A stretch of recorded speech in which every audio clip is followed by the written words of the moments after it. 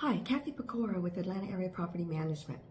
So today we're going to talk about how payments get processed.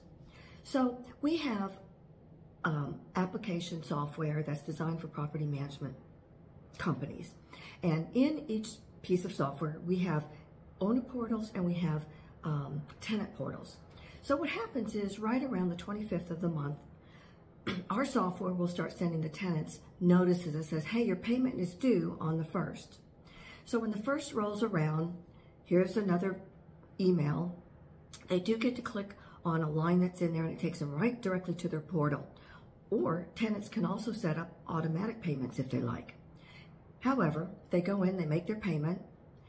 The process is when that tenant makes a payment, their bank will generally hold that payment for about 3 days.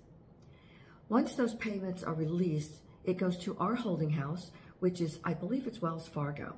Now, Wells Fargo is going to hold it for another 3 days before they release it to our bank. Then our bank holds it for another 3 days. So in the end, the funds have been held for about 10 days.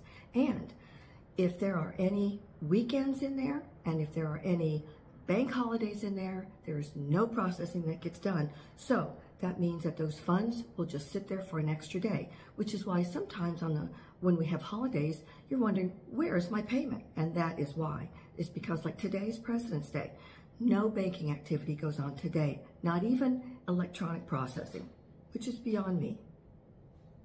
So what happens is, once those payments are released from our bank, then they get distributed to your bank, and that's how you get your payment, and it goes all into the portal.